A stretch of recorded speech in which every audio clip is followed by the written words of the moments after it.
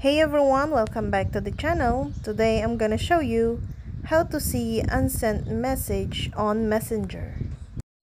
On my Messenger, as you can see here, there is a message that has unsent a message.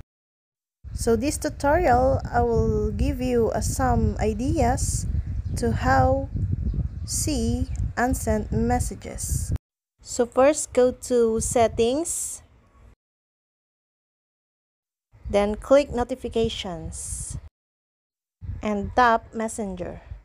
Then enable the show notifications. Then go back to your messenger app.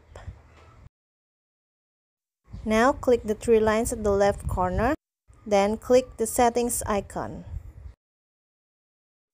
And look for account settings. And then click download profile information. And then take off all of these except messages.